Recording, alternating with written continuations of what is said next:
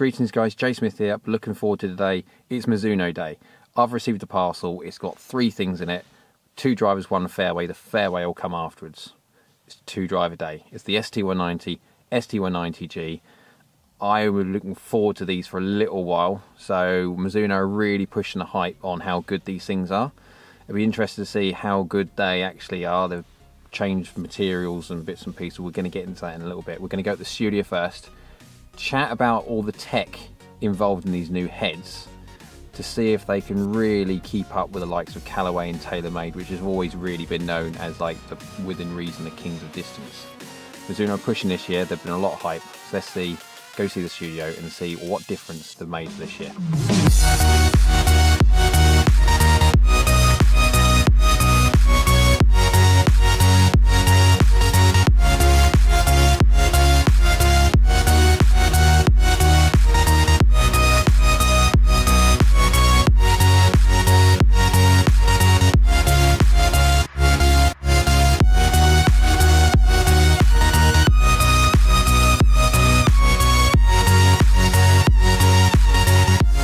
Now got the Mizuno ST190 head. No G, this is the standard normal head. No adjustability, so when it comes to the sole, as you can see there, you've got one weight there for optimized center of gravity. You've got the continuation of this wave technology, so you have like the Mizuno, I think it was the CLKs had it, the 900s had it, I think the 850s had it as well. The idea of having that like concertina ribbed sole allows the bottom of the face to flex. If you're going to hit off the bottom of the face, it allows the bottom of the face to flex rather than hitting into a solid sole. It just gives you a little bit more extra ball speed, kind of. Let's say all the manufacturers are making their own little ideas to try and what some people called years ago was cheating, but hey, technology, it's there for a reason. I don't really use it. I use the high toe, so I don't use the bottom. But you've got the SP700 forged titanium Cortec face. Basically, the Cortec is Mizuno's name for their face design. Other manufacturers have got their own. They have managed to squeeze as much out of the face as they ever have, also with reducing weight. That weight they've managed to obviously place in certain areas. When it comes to the head, top part, it's a carbon composite crown. It's the first one, or not quite sure, it might be the MP001 that did have a composite crown. Comment below if I'm right or wrong. So this thing only weighs now 12 grams. They've managed to get 7 grams of weight for the old titanium head, again, to pop it in places where they most want it. Inside the head, you've got something called harmonic impact technology, HIT, that basically makes it sound better. A lot of the carbon headed design clubs, drivers that manufacturers made since their first incarnations, well, okay, I think it was the Callaway FT3 that had one of the first ones, but they noticed straight away that the sound wasn't quite what people wanted. So no different, like Mizuno are making their own, and it'd be interesting to see how much difference this actually makes. Obviously you can't see that, it's inside there. So yeah, so that's the face done, that's the sole done, that's the crown done. Let's go outside in the outdoor hitting teaching bay and let's see how this thing feels off the face. Right guys, outside now in the outdoor teaching bay, 2 cameras on, cod on the floor, FSX mobile as always capturing this lovely information so you can see where they go. Again, I'm going to complain it's cold. Oh, summer will you come. I'm such a wuss. Right, I've done the GT, oh, I keep saying that, ST190G first, because I'd already hit it previous in the year. I've never hit this. Now, I've got this in the same shaft as the G. We're just going to call it G. It's the Fujikura Atmos 5S. There you go. I'm obviously S stiff 5 are probably within the 56 gram, something like that. Don't know. Doesn't matter. But for the purists out there, it's in the same shaft. Now, I haven't hit this head before, so I don't know necessarily how it feels or anything. I do know about the G because I did have a little sneaky peek. There's no difference when it comes to the looks between the G and the normal ST. When you put them down by the side of each other, you couldn't tell if one is the G and one's the standard normal. So this is low spinning, that's low spinning as well. Obviously this got no movable weights whatsoever. It just got that weight at the back, and then you've got all the little tech, lovely SP700 face, hit technology. Now I did feel, actually saying that though, when it comes to the G, I did feel that hit harmonic impact technology. Yeah, basically, it's acoustics. Well, I think TaylorMade brought out that kind of idea. It was a G acoustic when the first M2 to try and make it sound better. And to be fair, because this is obviously carbon. This is the first one that obviously Mizuno have not gone carbon before. They've gone still titanium. And yeah, so they can sound a bit dead. So I'm interested to see. This has still got HIT. There's so many jokes. Let's see how it feels. I was hitting the G fairly middle, but I know this is my, if I get this right, I know this will be the club that would give me the longest. The old 180 was just a little bit too low spinny. It was very, very hard to dial in. I've just dialed this straight from a 9.5. Yeah, 9.5 head down 2 degrees to 7.5. So let's hit this one anyway, and then we'll get an idea of how I'm striking it.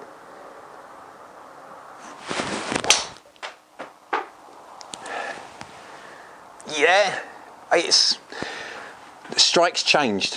Oh, where did that one? That's right. Have I got this working? Yeah, that's cool. That's capturing. The worst thing you can do is one of these videos and then sort of like, oh, I haven't pressed record on the screen thing. Yeah, right now, did it go a bit left? Yes, it did. I'm starting to toe these. That felt toey. You can feel that. Felt good though. I know. I'm encouraged that I'm starting to hit toe. Ball fell off. I'm encouraged that I'm starting to hit toe because I know for me and how I deliver, the toe is going to be the most efficient place for me to hit. Now I'm not saying right off the end of it. I'm saying a functional part of the toe because it's travelling faster, and because I have a unique delivery. You'll be able to see it anyway. But I like that. Do I prefer? I don't. It's only one shot. I don't know. Let's hit another one. That tee's gone. That's nice. Don't worry about that tee. I like it. I do like that. Ooh, do I like it more than the G? Oh, I don't know, because I know.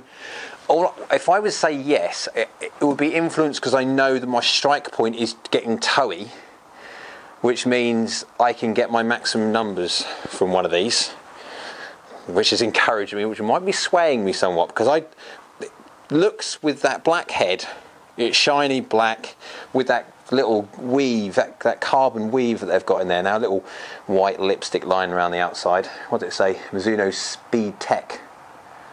There you go, Speed Tech. ST. Speed Tech. There you go. What about the G then? Speed Tech. Get answer on a postcard. Right, two more. I like this. Do I like it more? Do I like it more?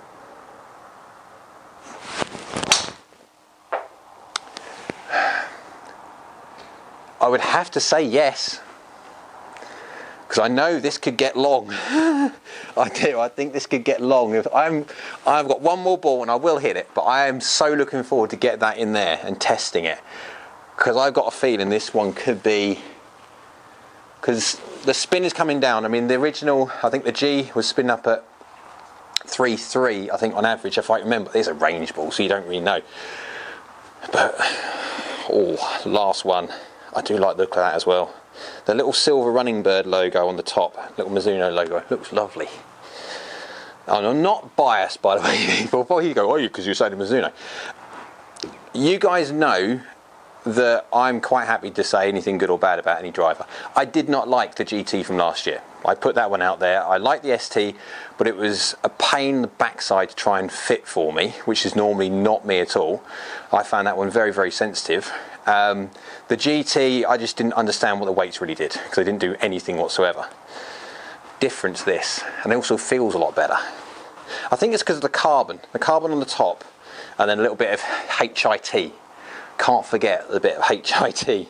But I tell you, joking aside, it does actually make it feel lovely. Last one. Oh, I'm so looking forward to getting that on a real ball.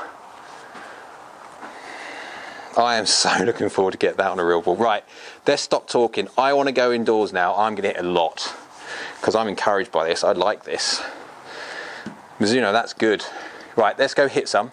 See how premium ball works. Get my Vice Pro on the quad. See how it works. And I'm encouraged to see how well this performs. Let's go in the studio after that and then let's chat numbers.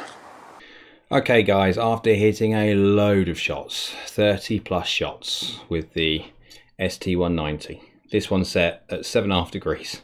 As low as it will go. Before I go too much into the testing, all the numbers, and see how well it performed, during testing, this happened. Hi guys, don't normally do this. But I'm doing the test for the new Mizuno ST190 Driver. That's enough of that. And then this happened. Yep, that's the head data. Yep, that's 300. Enough said. Anyway, let's get to the rest of the data so you'll understand and input in context all this. So, get to the numbers page. Right, ball speed 157.7. So, very encouraging. I'm normally in the low to mid 150s. That's up to nearly 158. You can see it moves around. I don't stay the same every single time by no stretch of the imagination. But yeah, I'm launching at 15 degrees. So, on the top end of what I want to launch the ball at for maximising carry and roll and bounce and all that lot. 0.5 to the right with a little bit of draw spin to the left again. With interesting thing, the spin 2025. Now this one is the mid to low spin. Mizuno are saying that this head here is mid to low spin. Yeah. Now also when it comes to, I've got the other head here. I've got the ST190G. They're saying this is the lowest spin, and in yeah, you'll be able to see by my ST190 video the difference between spins slightly, but there you go. Slight difference in there, but peak height going up to 39, which means my descent angle is dangerously close to 40. I don't want it going over 40 because if you get too much descent angle, then you're going to maximize carry, but you're not going to get any kind of bounce roll. And of course that does change depending on ground conditions. In the summertime when it's rolling, you don't mind that coming in a bit lower because that will chase, and in the winter time when it's soft, you want that extra height because you're not going to get much roll at all, so you want to maximize carry. Yeah, so 9 yards off to the left. Bearing in mind for these clubs, I feel that these for me want to go, if anything, like if they're going to miss left. And you can see there by, if I look at the how far I do, when I've got a couple of there that I do move around. When it comes to accuracy, this one for me doesn't feel quite as accurate as the ST190G. It's an interesting one. It could be on the day, I don't know, but yeah, this one just feels like it wants to move a bit more. And you can see that I moved like 30 yards. 33 yards there, missed fairway. You've got 25 yards, which is probably going to be missed. Anything in sort of like the mid to high 20s, you're looking at missed fairways, depending on if it's a consistent miss. But yeah, 284 average carry, going at 308 total, but 284. But you've not forgetting that 144 from the bottom, I think it is. 299. Now FSX rolled it down to 299, but as you can see there, when it's on the screen on the quad, that said 300, and as far as I'm concerned, that's 300. And looking at, you can see my total goes out there top there, 318, 316. Really very healthy. Anyway, let's go look at the club head data, so you can obviously prove that I'm not swinging at 120 miles an hour to get that. On average 111.3, so I'm within 1 miles an hour of my 110 that I want to stick to. Efficiency 1.42, not too bad. 6.7 up, I hit very healthy on the way up. 0.5 in to out, 0.7 closed. That is boring. I mean, if you look at the rest of my deliveries and they scroll up, I mean, there's plenty more at the top here. This is about as much as I can get on the average part. I'm very close to being. I have the odd occasional slight over closed or whatever it be. But what thing does move around for me is my strike. Now, I'm average 20 degrees of dynamic loft. That's a lot, so I do need to hit up on it quite a lot, hence the reason why as soon as I get these things, the first thing to do is get that loft straight down to its lowest number. Yeah, 7 mil toe, 1 mil high, but you can see that I do move around because I'm not a robot. I just move around the strike. My face to path delivery is generally very, very good, but if anything, my strike will move around a little bit. But yeah, that is an extremely healthy data set for 111 miles an hour, and I'm getting, I mean, even if we look at that one where I got 299, 161 if you round it up, miles an hour, that is, yeah. I have never, and this is thing for when it comes to testing equipment and all the drivers that I have ever tested, I have never carried a golf ball 300 yards under normal conditions. Yes, I've carried the golf ball 300 yards before, but I am hitting all out as hard as I possibly can just for fun to see how far something will go. This is the first club I've ever tested in normal conditions to get that figure. I was very, very surprised. And if I've got that potential out of this thing, if I can control but play with it a bit more, understand its tendencies of flight and its misses, etc., this very way it might get into the bag. And that might, if people know me, I am a stickler for something. I love my Ping G30 LS Tech, and this might, yeah, not quite sure on that, but that has got potential. That might go in the bag. That I'm that impressed with that. Feels lovely. The carbon composite hasn't ruined the feeling whatsoever in the sound. That harmonic impact stuff inside has made it sound like a proper driver rather than this dead noise, but again, that's personal perception. Yeah, so I am, yeah, out of the two, not quite sure which one I'd have, either the ST190G or the normal one. If I was going for distance, this one straight away. If I was going for potential dispersion, the other one tended to be slightly a little bit more tighter, but then again, I just need to think of play a little bit more around with that to work it out a bit more. So hope you liked the video. If you did, click that like button below. Just click it anyway, because I managed to get one 300.